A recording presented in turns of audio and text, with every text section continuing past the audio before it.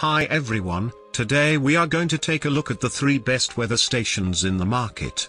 We'll talk about what you should look for before buying weather stations.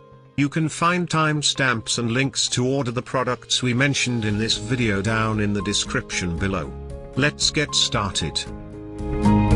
At number 3. Crosse Technology Wireless Forecast Station. Affordable model that displays trending arrows for temperature and humidity. Self-setting atomic time with optional daylight savings setting. If you're looking for a model with a crisp screen that features icons that are easy to interpret, this should be a top choice. Best for beginners. The display is slightly dimmer than other models. At number 2. AcuRite Wireless 5-in-1 Home Weather Sensor. One sensor provides 5 types of information. Connects to weather websites via app or browser. Real-time ticker provides 24/7 data. Sturdy construction. Great performance.